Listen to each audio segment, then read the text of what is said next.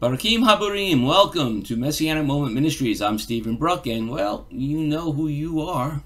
On this 22nd day of June, 2021, the day after the longest day of the year. Although I think we can all agree some days just seem so much longer than 24 hours. Anyway, I've been posting for almost an entire week, and later on, I'll tell you why. Well, Shaul, that nice Jewish tent maker from Tarsus, when he wrote to the believers in Rome, he talked about grace and obedience. Now, for most Christians, they have been mistaught that this letter confirms that because grace overcomes sin, we are no longer under the law. Even though in chapters 5 and 6, he specifically states that grace does not allow anyone to continue to sin, well, Christianity has taught that the law is irrelevant because we are under grace. Well, here's the kicker, folks. Without the law, there is no grace. Shaul also tells us in this letter that the Torah created sin, Romans 5:13. And what he meant by that is that if there's nothing officially stating what is right or wrong, so to speak, then there may be a cultural de facto understanding of what is okay and what isn't, but there is no authoritative, in other words, a de jure way to enforce that understanding. See, and many people have been misinformed through their pastors, ministers, or priests that Yeshua did away with the law because we are now under grace. But again, without the law, there is only lawlessness. I mean, that's an a priori fact of life. If there is no law, there can only be lawlessness. There is no middle of the road here, no gray matter, no subtle hues of color. It's black or white. You know, it's right or wrong. It's truth or lies. Grace doesn't exist if there is nothing to receive grace from. Let me say that again. Grace doesn't exist if there's nothing to receive grace from. If you believe that you are under grace, then you must also be under obedience to God. Maybe you like it said that way better. Shaul tells us this when he said, again, in Romans 5 and 6, that we were all slaves to sin, but now we are slaves to righteousness.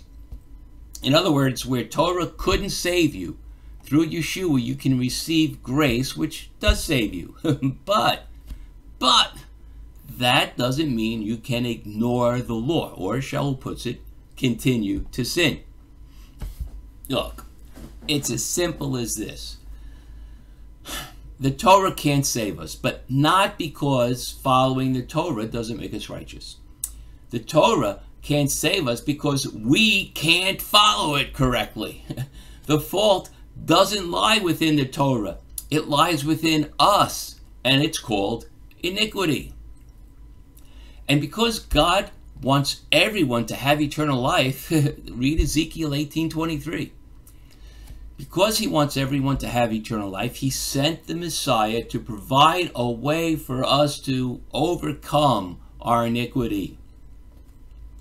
That does not mean the Torah is done away with, but simply that where we fail to obey the Torah, grace is provided through Messiah to allow us to be forgiven of that failure to obey. Here's something else. God's grace, it only counts on the spiritual plane. In the real world, there are always consequences of sin. When someone breaks the law, I'm talking about real world law, the judge has the authority to deal out punishment as he or she sees fit, which is a form of grace. As such, you may be given community service instead of jail time, but you will have to pay one way or another. However, again, just because even the human legal system allows the judge to show leniency or have grace, that doesn't mean that you can break the law. And it's the same way with God's grace and Torah obedience. God gave his instructions for worshiping him and treating each other to Moses to teach the Jewish people, who God says is his nation of priests. That's Exodus 19:6. And as such, they will teach the world how God wants us all to live.